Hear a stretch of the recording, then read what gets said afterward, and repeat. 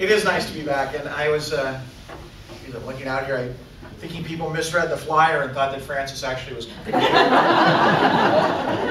Aren't you disappointed? I am honored to be here tonight and to have been asked to be part of the Crossroads series. As Peter said, when we were over at 22 Northwest Hoyt, and we moved over here, we decided we had to inaugurate this locale, this former the place that used to be our retreat house, and we decided to start it with the Crossroads series. It was meant to bring together thought and faith, art and prayer, Jesuit spirituality and Ignatian ambition, where lay and Jesuit partners might meet together in conversation and discernment for the building of the church and the building of bridges out to culture. Through the work of many people, and I must say I especially recall tonight the late Marilyn Curvin, who really, I had the idea, I always had bright ideas and I needed really great people to implement them. And it was Marilyn who really made that first series work. And for many years we're in it, and her picture, that's not her picture of her, it was a picture owned by her on the wall there. Reminds me of her presence here always. So a lot of water has gone under those bridges, and the culture has changed quite a bit since the original Crossroads. And yet, I feel a little daunted tonight. But the truth is, I don't see myself as a scholar or as an expert in anything. I have no special training in the papacy or in ecclesiology, in Pope Francis, or even in sociology of religion.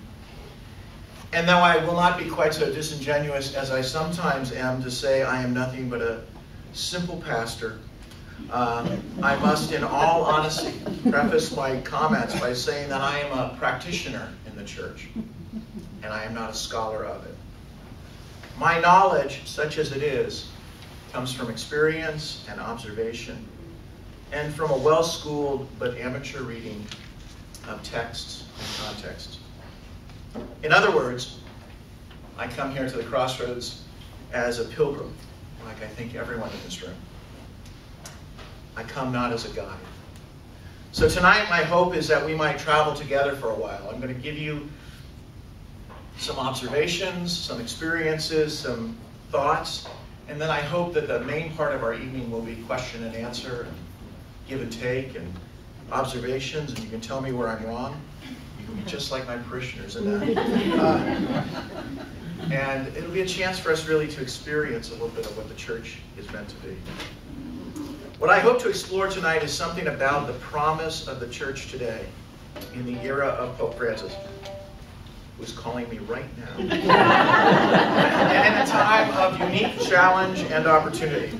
I believe honestly that we are at an amazingly significant moment in the history of the church, a time in which there is immense blessing and brokenness, when we are strongly tempted, and with good reason at times, to abandon the church, to go it alone, and when we are also very much needed by the church and have to unite with it in a way we have never before conceived.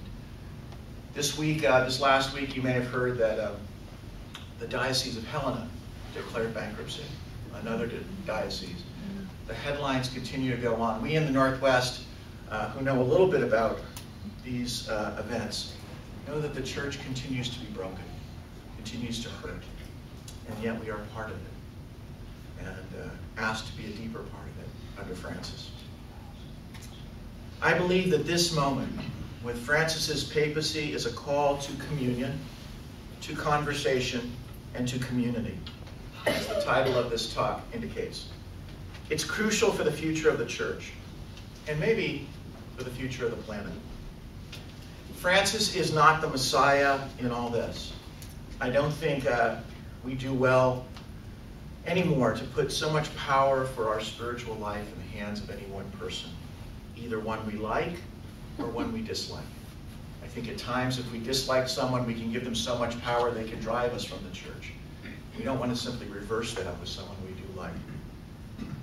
We are called now by this election of a new pope to a conversation that calls us to become the church, to coming in a new way. So, with all that as introduction, let me begin. I want to talk first about that. I was afraid Peter was going to steal all my thunder, because one of the first things I want to talk about is the title itself, Thinking as the Church, as opposed to thinking with the church.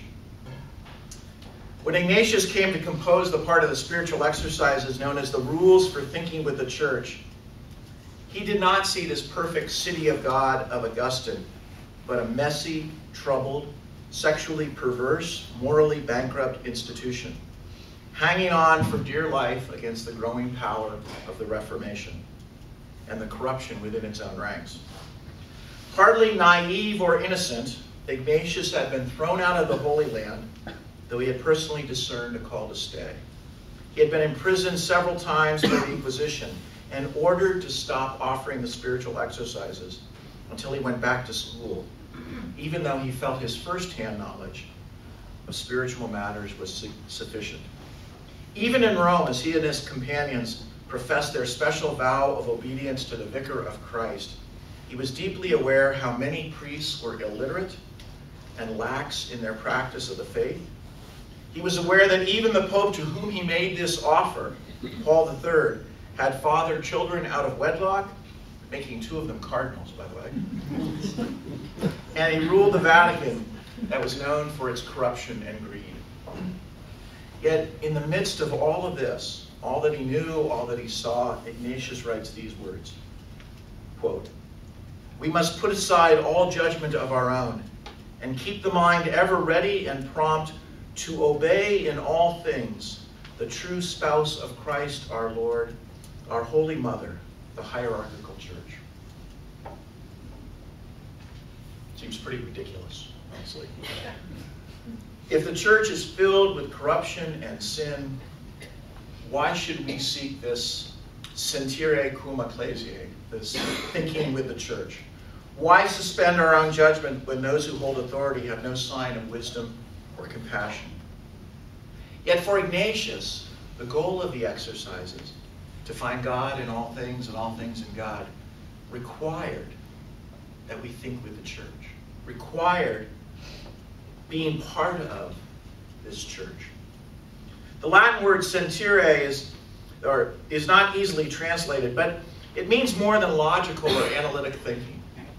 It means being with, heart and soul, mind, body, and spirit. Sentire cum ecclesiae for Ignatius is more than an assent to an idea or to a series of propositions, as I think thinking with the church has often, even in our own age, been reduced to.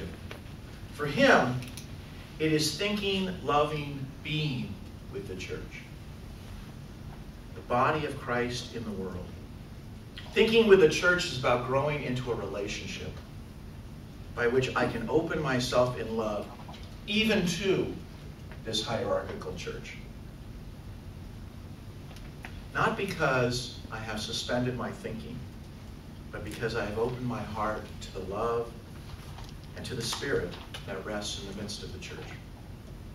Ignatius never denies the wounds of the church, but calls us to love the church in its woundedness, just as we would love the wounded Christ. And in this, Francis, I think, is a true son of Ignatius. For Ignatius and Francis both believe that the love of the incarnate Christ, encountered in the spiritual exercises, requires the love of an incarnate church, a real church. Not some vague spiritual force, some sort of, we all feel we're kind of on this together, but a true church, wounded, damaged, human, and true. Just last week, Francis is doing all these wonderful things. I feel like he's stealing my material. It's just when I'm starting to write this, all of a sudden it comes on the internet, one of his daily homilies. He's talking about the church. And he says, you cannot say that you love Christ and not really love the church, not be in the church. Because to be in the church is to love Christ in the world, in one another. It's through the church that we come to love the incarnate Christ as a lived reality. So Francis and Ignatius seems to be a Francis seems to be a true son of Ignatius, I think, in so many ways, but in this especially. But the church he loves, and the church he calls us to love, is a very different church than the church of Ignatius. Different not only in its structures, but really different, I think, because of the effects of some of the things of the generations that have followed. Francis is, like all of us, shaped by the church of the Second Vatican Council and by all that follows from that moment in history.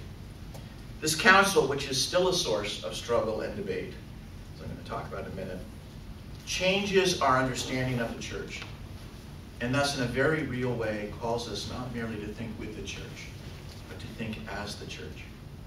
In other words, we, whether we're ordained or lay, religious or secular, must come to understand that the church is not a counterpoint for us. The church is us. That is, all the baptized members of the people of God. And this is where Vatican II makes this huge change. This is where Vatican II transforms our notion of the church. Prior to Vatican II, the most often used image of the church is that of sort of a perfect society. It comes in Augustine's City of God. Later it will be written of in Bellarmine's great work on the church. All the images of the church are always this perfect society. And in that perfect society, who do you speak of first? Well, like most history, you speak of the people in charge first, the clergy. And under the clergy, there are, of course, the religious who have their own structures and their own. And then down there doing the work, there's the laity. Those people who we work to save and all that, but who are sort of the third part. Vatican II does something radically different. It maintains the idea that there are these different stages, different modes of the church. But it also puts over this overarching idea of the people of God. The hierarchical arrangement is therefore just that. It is an arrangement of the people of God. But it is the whole people of God, consecrated by the Spirit and redeemed by Christ, who are the church. The church is not in its fullness the clergy, and then at the second level, the religious, and then finally sort of dragging up the rear and maybe occasionally saved, the laity. No, the church is the whole people of God, arranged in particular ways in a hierarchical structure for the salvation and the praise of God, salvation of people and the praise of God. But it is the people of God who is the universal, who is the overarching. So it is that, and there's a passage that I think particularly shows us, qualities such as infallibility, which in earlier days had been spoken of, when we still hear it all the time. Well, the Pope is infallible in matters of faith and morals. No, the Pope, as an individual, is not infallible in matters of faith and morals. Dear Archbishop. No. The Pope is infallible in matters of faith and moral because the body of the church is infallible in matters of faith and morals. And so it says in the pastoral constitution, or in the dogmatic constitution of the church, it says, the body of the faithful as a whole, anointed as they are by the Holy Spirit, cannot err in matters of belief. Thanks to a supernatural sense of the faith which characterizes the people as a whole, it manifests this unerring quality. When from the bishops down to the last member of the laity, it shows universal agreement in matters of faith and morals. The reason this passage jumps out at me is last week I was in a, if you happen to be a friend of me on Facebook, I was in a particularly vigorous conversation on Facebook about something I had written. And this person, and I said, well, you know, what if we learn in science that things are different? Wouldn't that change our moral position on an issue? So what if the issue in particular was one of homosexuality? And I said, what if we learn that homosexuality isn't a disease, but is in fact natural and has been natural throughout all of history? Would that not change the moral position that we would take? And this person wrote back to me and says, the magisterium has spoken, and we must follow the magisterium. And you read this and you realize, no, the magisterium is in the heart of the people and the life of the people. And the the papal magisterium is only infallible in its teaching when it speaks on behalf of the whole church. Now, I'm not preaching sort of a socialist ideal of the church Vatican II does not set up a democratic model for the church, but it does say this. It does say you don't act as an individual when you're the Pope and you declare something infallibly. You act, you speak always, you must speak after discerning with the whole of the people.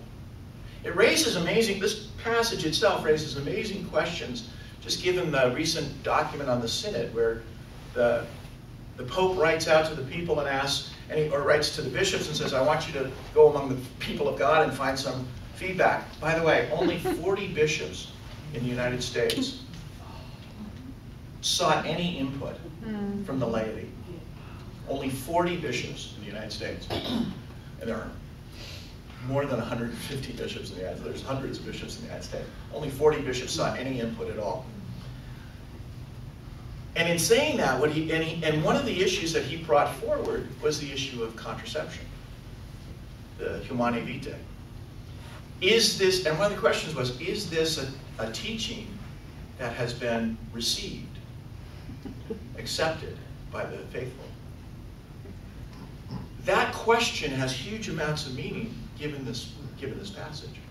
And the fact that the Pope would ask it, even of the bishops, let alone whether the bishops would ask it of anyone else, is a dramatic eye-opener for what this Pope is saying and where this Pope is moving. Moving on.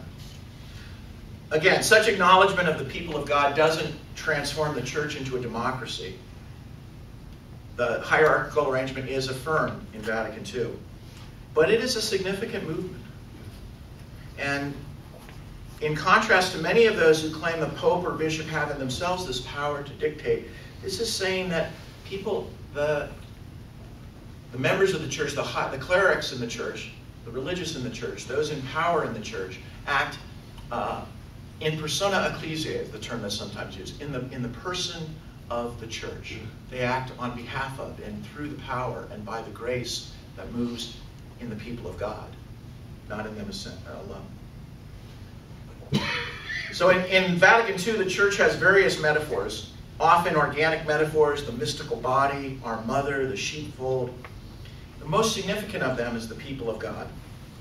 Other older metaphors are used, the edifice of God, the house of God, and the Spirit, the New Jerusalem. These are almost always subordinated to those living metaphors, those life metaphors. And the church is not seen as fundamentally a civic unit. It's not, although it is talked about as the ideal city, it's really seen as something alive and in the believers. And so there's another great quote that I want to read. Excuse me. It is not only through the sacraments and church ministries that the Holy Spirit sanctifies and leads the people of God and enriches it with virtues, allotting his gifts to everyone according to as he wills. He distributes special graces among the faithful of every rank. By their gifts, he makes them fit and ready to undertake the various tasks or offices advantageous for the renewal and upbuilding of the church, according to the words of the apostle.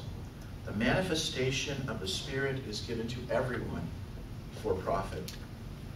These charismatic gifts, whether they be the most outstanding or the most simple and widely diffused, are to be received with thanksgiving and consolation, for they are exceedingly suitable and useful for the needs of the church.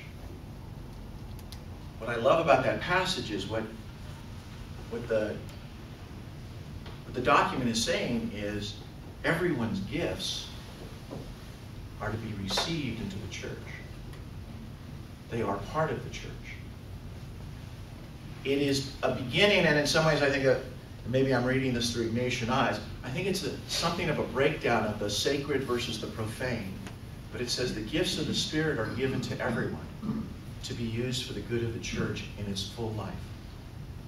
It is really a call to us to see ourselves in what we are baptized into as priests, as prophets, as kings, as people who are meant to bless the church, bless the world, as people who are meant to tell the truth, which I think is the heart of being a prophet, and as people who are meant to care for the whole of creation, and which is really what it is to be a king or a queen in the classic sense.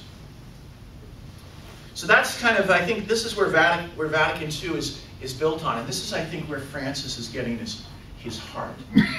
Someone asked me recently, do you think Francis is going to call Vatican III? Is he going to call a new council? And I think he's going to do something much more radical.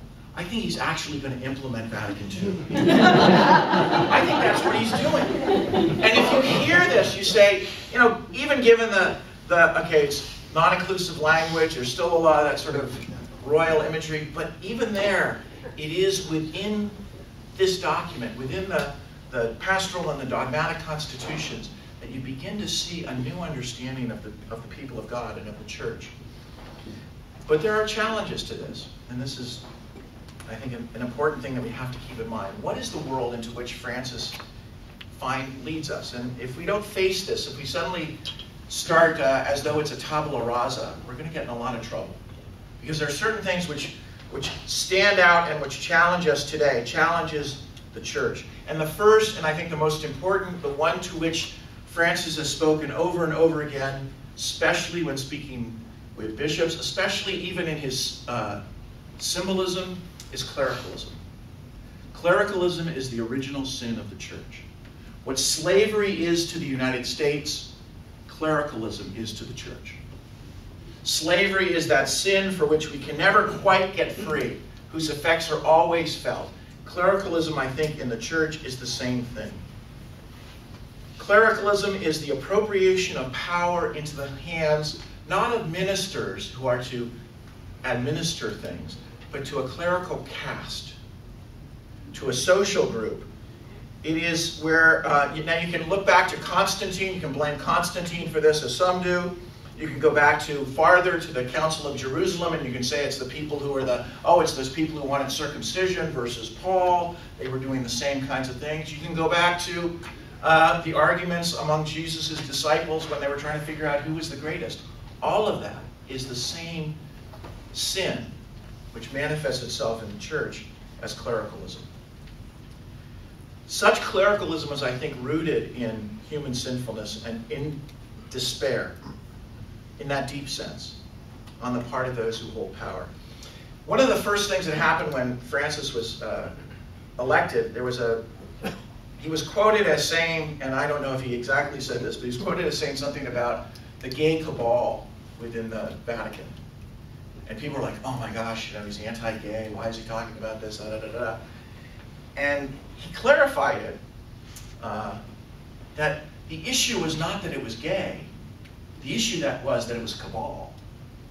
He says that's the problem, is that there's this cabal that rules, this small group that rules within the Vatican, that thinks themselves, that the issue of being gay is really, they think themselves self-exempting. The very people who are seek to punish and to enforce the rules about homosexuality in the general populace are themselves living a duplicitous lifestyle because they somehow think that they are above it. This is a kind of despair in people who, in this level. And I want to talk about that just a little bit to say, because I think this is the condition in which we're living. And it's a condition I think we in the United States are especially living. I think there is a strong bias in some ways. If the divisions in the United States are strongly rooted in this split. I think some of the things that you've heard come out of certain cardinals and bishops in the United States have shown exactly this division. And what it is a belief that the model of leadership is based on the rank and power of those who are ordained. People feel disconnected and fearful in their own sinfulness and are at some level offended by the idea that the Holy Spirit can be gentle and constant. They seek to find a means, a power to control the gifts of the Spirit because they themselves cannot believe that God can be so good. in a weird way, this is a kind of despair that comes not because they see God as the church is so dark, but because the church is so light. And the church is so light, they feel threatened by that. They don't know how to find themselves in it because they find their own darkness. And so they want to clamp down. In this model, leadership tries to capture some initial movement of the Spirit so as to control it. It's like the story of you remember in the Transfiguration when the disciples look up and they see Jesus, and there's Moses, and there's Elijah, and Peter, who is always the goofball, always responds, let's build a tent and we can all stay here. That's the mentality often, is to let's capture the moment. Somebody once said, they quoted they said, why didn't things change faster in Rome? And this cardinal said, we think in centuries. And the person replied, yeah, but the problem is it's the 14th century. But it's like that story, or the story of the circumcision in Acts, where there is, in the Council of Jerusalem, there is this feeling like, no, if we don't make them become Jews before they're Christians, then we will lose our own culture. It's the story of Matteo Ricci, where people said, if we don't make them become Roman before they become Catholic, how will we ever know if they're really Catholic? It's that fear that we're going to lose something that leads to a kind of, that is part of clericalism, that leads to a legalism. It's clericalism that leads to a magical view of the sacraments, where the priest is the power rests in the priest to change the bread and the wine. And it's not even in God, it's the priest in its most radical form. It's the priest's magic words. The priest says magic words and something happens. It's not the grace of God moving through the community that does this, but the priest alone. It leads to an influx of huge amount of money into the church, because if this is the person who's your mediator to salvation, that's the person so there's a certain temptation toward clericalism because it'll make you rich. It is the idea that changes from the early church, where we say no salvation outside the church, to the idea that comes by I think it's the 14th, 15th century, where it says no salvation outside the Catholic Church, which is a significant little change there. Sexism is connected to this kind of clericalism, because sexism in the church, women being identified very much with the natural order, celibacy and clericalism being tied together because it is a way of controlling, and a way of holding in, and a way of spiritualizing what is otherwise a basically physical connection. And so you women who are seen as more connected to the physicality of the world are kept from the clerical caste, or required to somehow exclude themselves. So up to the time past Ignatius, up to you're talking about the 16th century, before women religious were allowed